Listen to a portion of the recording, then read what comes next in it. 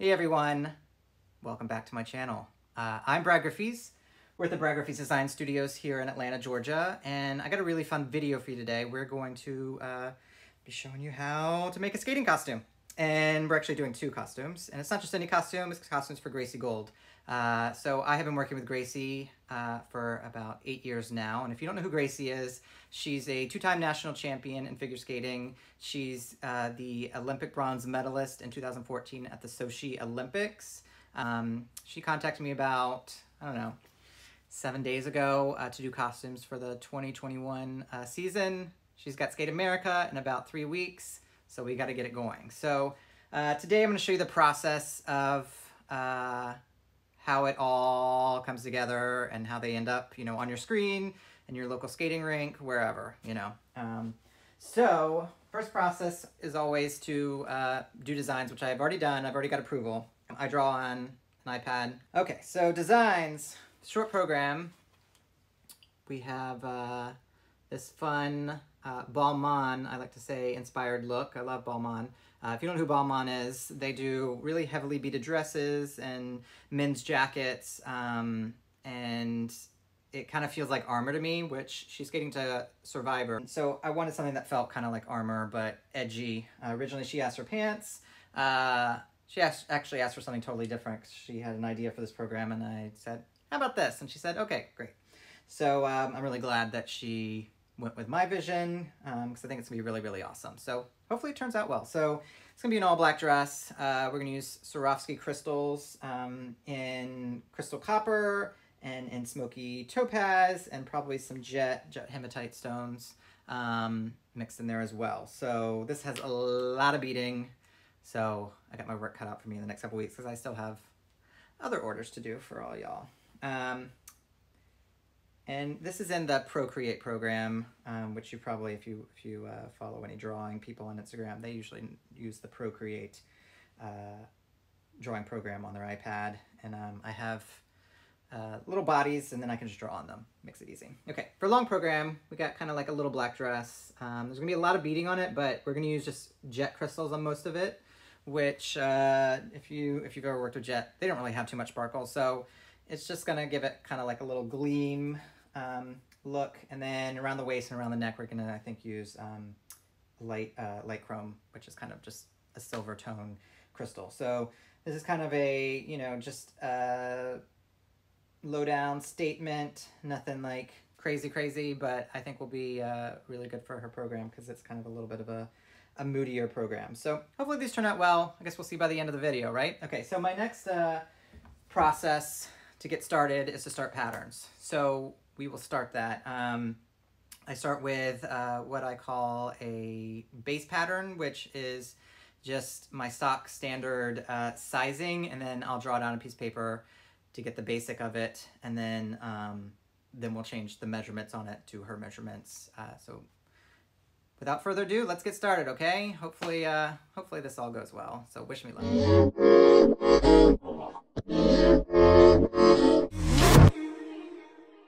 All right, I have flipped you around. We are on my pattern table here. This table back here is the cutting table. So I'm gonna start patterns now. We have our adult small kind of sloper base pattern that I'm gonna use for Gracie, and then we will adjust measurements for her so that it fits her correctly.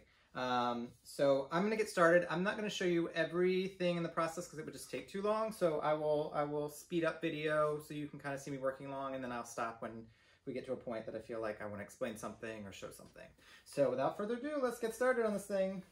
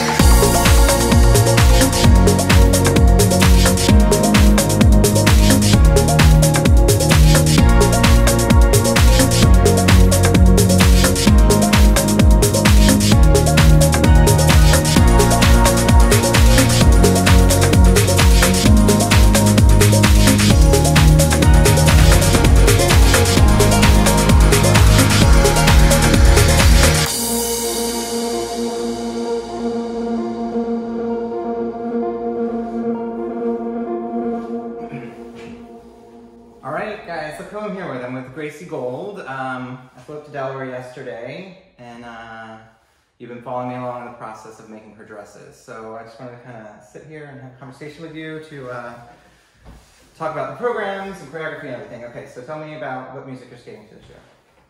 So the short program is Survivor by 2WEI. It's a Destiny's Child cover. So starting off great there.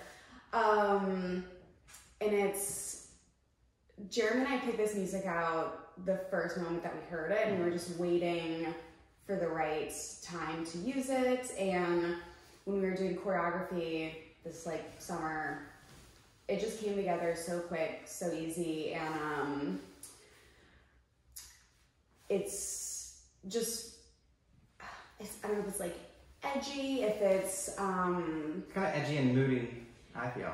Yeah, moody, moody's a good word. It definitely has an edge and a bite to it. Yeah. So we definitely just knew we wanted just kind of badass superhero vibes kind of thing, but without, not too Wonder Woman, but something more Laura Croft, Tomb Raider, superhero vibes. And then the free program is War in My Mind by... Which I never heard of that. So who sings that? So Beth Hart. And I've been obsessed with Beth Hart from a young age, which is kind of off-brand. But I was just listening to music, and we couldn't really find anything for the long program. And then I was at Walgreens in the parking lot. I had some photos being printed out, waiting for them. Mm-hmm. Scrolling through, I was like, oh, she had an album out last year. Played War in My Mind, just immediately texted it to Jeremy, who happened to also be on his phone because he was like, this is it. Yeah, that's awesome. No, it feels very grown up to me compared to years past. So I'm excited to see the whole thing kind of come together with the dresses and everything. Now, Jeremy Abbott did the program. Tell me about that process. So I love working with Jeremy, and he is so patient, but has very high expectations because he's one of the best skaters in the world ever. Yeah. And he'll just blah, blah, blah. And he's like, and now you. Now you on music, just go. But he, like I said, the short came together just 2 days. Yeah. We probably could have even done in one, just why would we? Mm-hmm. The long program took a little bit longer. Jeremy, he didn't have a meltdown about it, but a little bit midway through, but we worked it out. And yeah, I'm really excited for such a change of pace. Yeah. Now, does he come in and work with you multiple times a year to freshen up or change things, or is it once it's set, it's kind of set? No, he comes back and does touch-ups and works some stuff out, and he works with some of the other kids at Iceworks where I train. And on occasion, depending on where he is, we'll meet up and work together for a few days. Yeah, that's awesome. Okay, so off of those programs, I just have a couple questions for you. One is, you wore one of my dresses in the Olympics, the blue dress that everybody kind of knows. Yeah, the high neck, the blue. I've never asked you about this, but you had a little malfunction in the Olympics, which, as a dressmaker, that's not something you want to happen. So what were you thinking when that happened? Because you didn't even look you skated a clean program, you didn't even look like you noticed that it happened. So it was halfway through the program that it... Yeah, it was, I think it opened on a jump, but the rest of it with the hooks on the back, it was still secured. Yeah. Even if the full neck Yeah, I mean, it still stood up, it didn't flop down or anything. There wasn't anything shifting or moving, and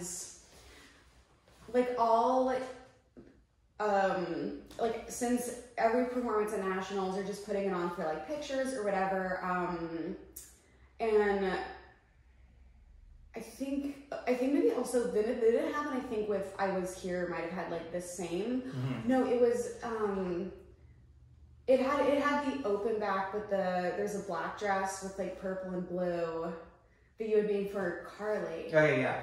Yeah, so it had the open back, but the same. Yeah, same thing.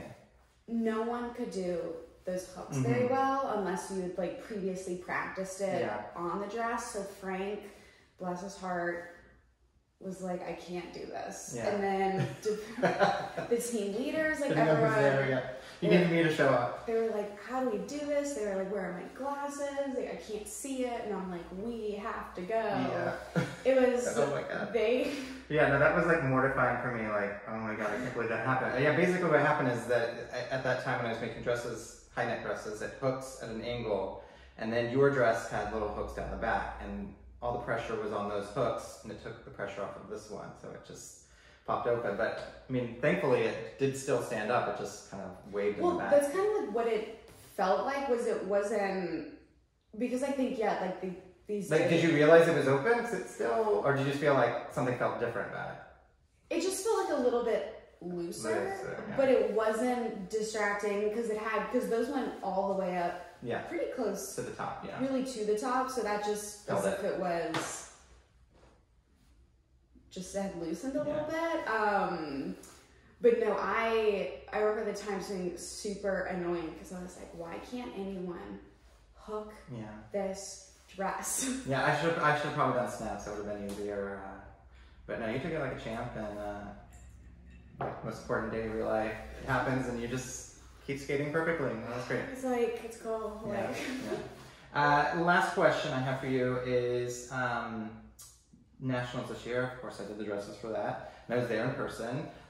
What did that feel like coming back and skating in a big arena, and then the reaction from the crowd? So it was kind of terrifying at first because it had been a minute since that experience, and it was hard not being in like the top or like the last flight kind of nationals. Was that the first time that happened? Well, I think your first year you had a not so great short program, so you went to the last flight, right? Correct. I was in the second to last flight first year. But then you went and won the long program and got second, so. Yeah, so it was like, oh mine. But yeah, the short program dress, never got more compliments. Yeah. Jeremy was like, you should wear that for your short program again this year. No, we're gonna do something bigger and better.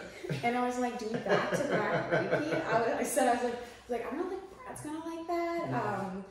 But he was like, I don't usually choreograph like for an exhibition. He's like around a dress, but he was like, we're just gonna have to like work something together. Yeah, we can do that. Yeah, do that. Yeah, no, that dress, we designed it. I sent you pictures of the spikes, and I was like, okay, we got to do something around these spikes, and I thought it was. I was like, gold spikes. Awesome, yeah. No, I got to tell you. So, I was there in person watching you, and I've been at a lot of nationals. I've been at Michelle Kwan nationals. I was at the Michelle Kwan '98 nationals, and there's those Michelle Kwan moments. But I got to say, that was one of the most special moments to watch because you were coming back from some struggles, and I think we as a crowd just have appreciated you so much, watching you, but as well as what you gave us of showing us your journey, because we're so used to this like Instagram culture now where everybody looks perfect. And it was kind of refreshing to see like, no, people who are at the top do have struggles. And, I was there at the end of your programs, crying for you, for that reaction for you. And it was amazing. Like, how did that feel to have that crowd do that for you? Because it's something like I've never seen before. Like, yeah, it was wild because like Firebird and like Sleeping Beauty, like my two titles they had like standing ovations, but even if you watch the video, they finish and like people get up and then other people kind of join in with standing ovations typically. But I just remember like people shot up. It was like at the same time in the same volume. And I remember, so I'm like not from Greensboro, like I don't have any personal ties. And the last time, you know, like the last time that I was in Greensboro was not anything special. The time before that, I had not qualified. Like, so for this kind of random, not a huge skating mecca, not really that like perfect. It was no like Michelle 98 performance, like that's for sure. But then to receive that level and for the length in which people were still clapping was, it was like strange, but like beautiful, but like overwhelming. Awesome. Kind of felt like a thank you of like, you know. Yeah, it felt like for something other than what had just taken place on the ice, which felt like unique and special. Yeah, no, it was, I mean, it was really one of those moments. It's like I said, I mean, I've probably been in person to maybe 7 or 8 nationals and I've seen, you know, some really, really great performances, but that was like, it kind of took me aback, you know, just watching, you know, you kind of look around and you watch just everybody standing and just kind of felt like a thank you to me. And I thought that was really awesome. So, okay, so now we're doing dresses for you this year. And I know I said one last question, but this is the last question. What has the process been for these dresses? Well, so I don't have to do a lot of work in this process, but yeah, we sent you like some of the photos and ideas that Jeremy and I had, which were 0 for the long program. So yeah, so Gracie came to me and she said, we have ideas for the short, but for the long, we're not really sure. She gave me those ideas. I started listening to music and then I started feeling something totally different. And I was like, yeah, like we don't. And so then I sent her pictures and then she's like, okay. So I like when that happens because that does not always happen. It's, you know, somebody has an idea that I normally stick with it, but I kind of felt strongly about this. I'm excited. So.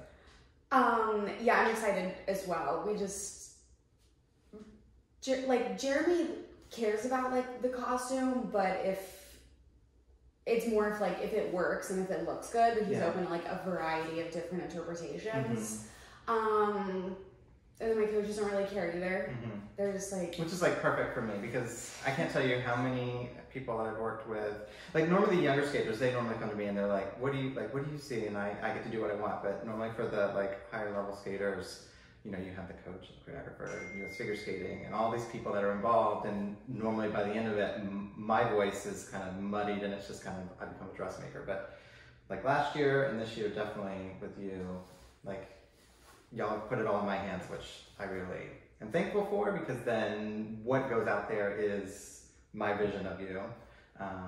So I'm really excited. I think I think what we got is going to be amazing, but we got to work quick. So I'm going to be going down to the beach. We're currently in Wilmington, Delaware, and I'm going to go down to the beach this week and work on them because you're competing next week, right? Yes. 23rd? Yeah, I was like, yeah. Next week. Not to scare you. Think about a week and a half. Awesome. So you got Skate America in Las Vegas? Yes. Yeah, that's awesome. And there's not going to be a crowd there, right? There's going to be no one. Now, you can buy a... Oh, right. You, on a US figure skating website that I'm sure you guys can find, you can absolutely purchase a cardboard cutout of your face to be in the empty stands in Las Vegas. Yeah. What if one of the skaters, they bought like 10 for front row and then they should look like they're sitting there watching themselves? That would be fun. I was like, I think I'd rather just have it just empty like practice than or puppy dogs. We could put puppy dogs out. They could do so much, but I'm worried that only like 10 people total are gonna like purchase these, and then there's just gonna be like a few random cardboard cutouts, but which I think is strange, but it's like a strange year. Yeah, so. It is definitely a work for the year. All right, well, thank you for sitting down with me, and we're gonna do Gracie's fitting now, so we'll do like a little bit of that, and then you'll see the rest of the process of the dress, and then into the video, then we'll show her skating in it and being awesome. So, thank you. Yeah, of course.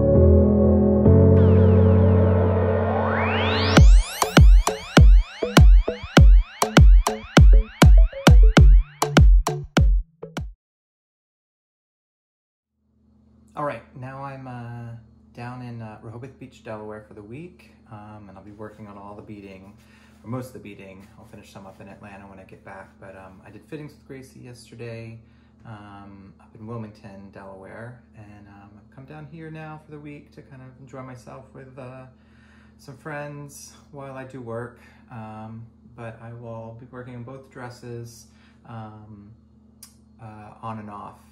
I'll switch back and forth between the two because it's a lot of work and kind of gives me something new to work on if I can kind of go back and forth instead of just sitting and looking at the same one the whole time. So you will now see the process of how that works.